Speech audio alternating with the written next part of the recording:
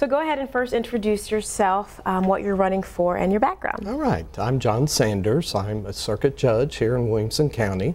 I'm married to Amy Sanders, as you know, is a longtime school administrator with Marion School District. We have two sons. Our oldest, David, is also an attorney, an officer with the National Guard. And our youngest son is Nicholas, who's an SIU graduate student. I am a circuit judge, and I'm up for the position this November to fill the vacancy of Carolyn Smoot. So why did you want to continue this? Because you've been the judge since 2016, right? Yes, that is correct. Well, it was never a lifelong ambition of mine to be a judge. I enjoyed private practice. I enjoyed meeting clients, getting ready for court. For 28 years I did that. But as each position, a judicial position would come open, people would say to me, John, why aren't you running for judge? You would make a good judge. Okay. And then when Judge Smoot retired, I applied, turned in my application. I was fortunate to be appointed by the Supreme Court to the position I've held for over a year and a half. And I can say I've enjoyed every day of getting up, going to court. I'm in court every single day. I'm on the bench. I'm scheduled to be on the bench every hour, and it's been quite a pleasure. So is that what you contribute to meeting the requirements, maybe more so over your opponent? Well, I don't know necessarily over my opponent, but I certainly I'm a lifelong resident of Williamson County.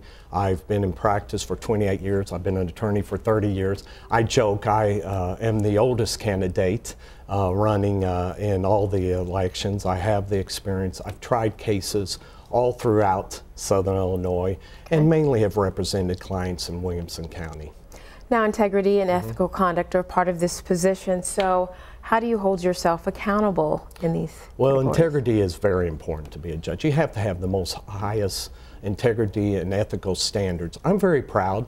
For 30 years, I have never had a complaint brought against me by the ARDC. The ARDC is the governing body of attorneys.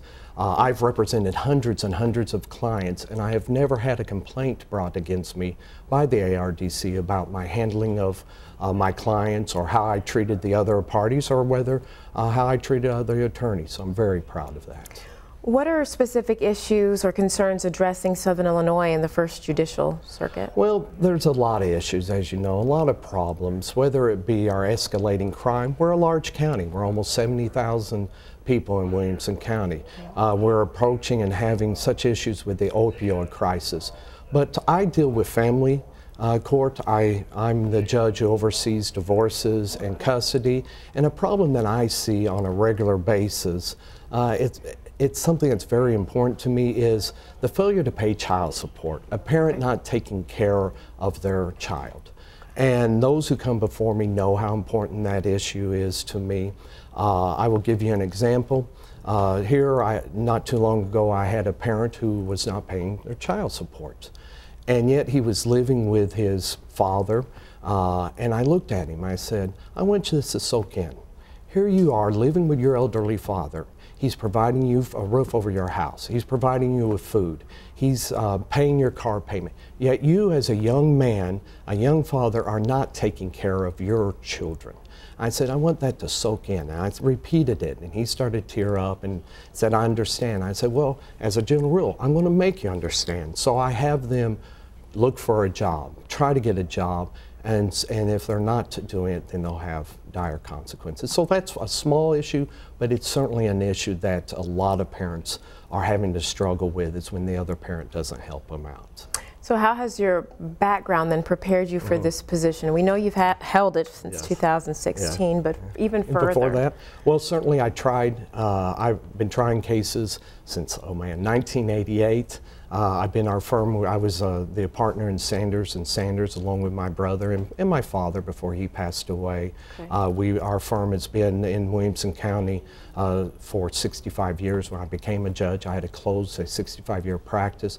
I tried all kinds of cases, whether it be custody cases, complex litigation cases, property line disputes, every civil law case I have tried.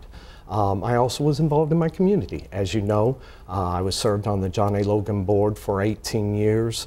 I was appointed to the Illinois State Board of Education. Education is very important to our family and to myself.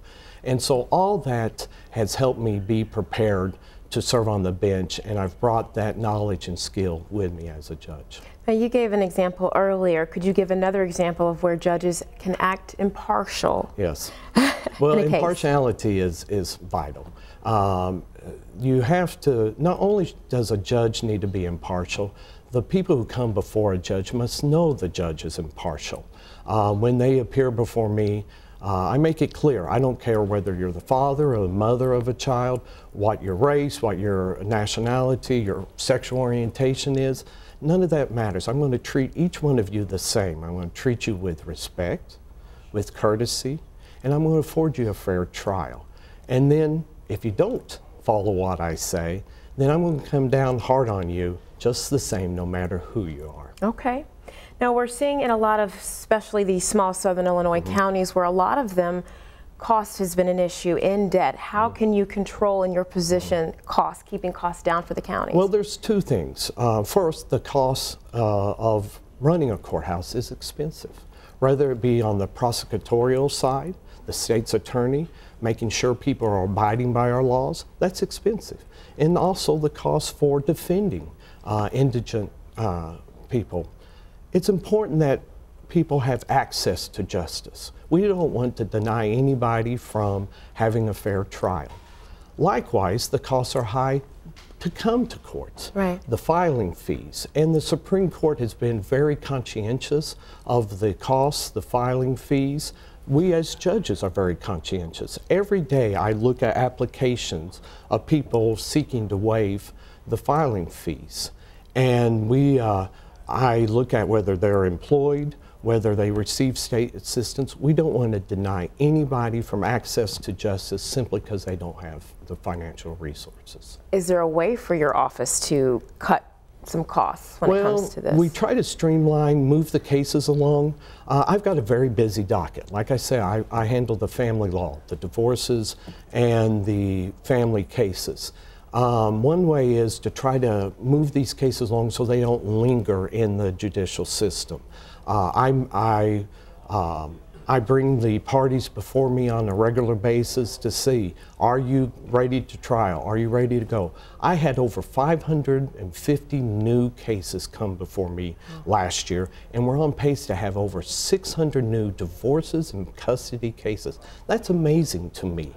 I'm dealing with those new cases and all these other cases that are not resolved. So it's important for me to move them along, and that will help streamline the cost. It's a small thing, but the more that we can get the cases through the judicial system, the less cost there will be. So would you say that economics plays a role in the judicial? Oh, it does. It have an impact? Yeah, it does. We just don't have a lot of control over that.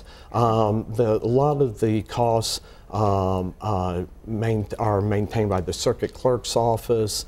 But we're fortunate in Williamson County. We are healthy financially.